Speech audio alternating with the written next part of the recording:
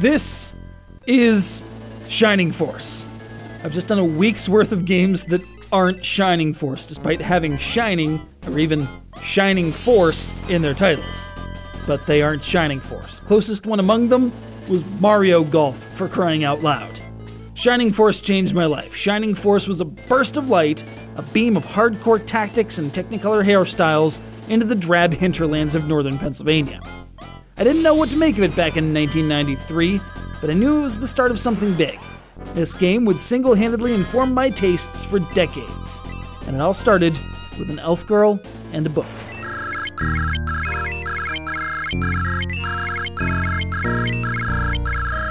As an up-and-coming swordsman training under the venerable Lord Varios, you're given a chance to make a name for yourself by fighting off the hordes of Runefaust, who are presently attacking that huge mysterious gate outside of town. What's on the other side has been lost to the ages, point being that whoever sealed it didn't want anyone to know. Lovely. After dispatching these interlopers and remembering to pick up Gung the monk over at the nearby cabin, and going through rough terrain and another batch of foes to make it through to your now ransacked home, your quest begins through 8 chapters of battlefields, cities, and odd characters to recruit as you travel the world to thwart Dark Souls' machinations.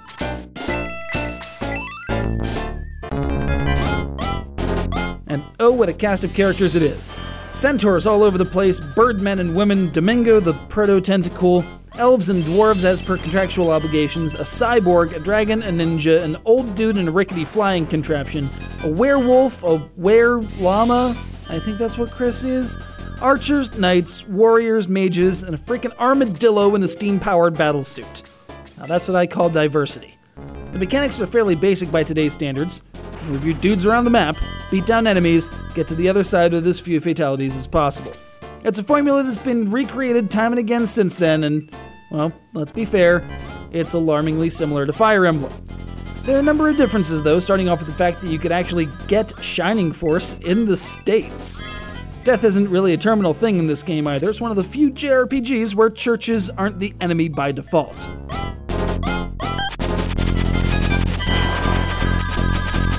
While Sakuraba wouldn't be a part of the equation until Shining Force 3, the soundtrack takes full advantage of the hardware with strong bass, pulsing drums, and high fanfares that, despite your hearing them a billion times per fight, suitably convey the gravity of the situation.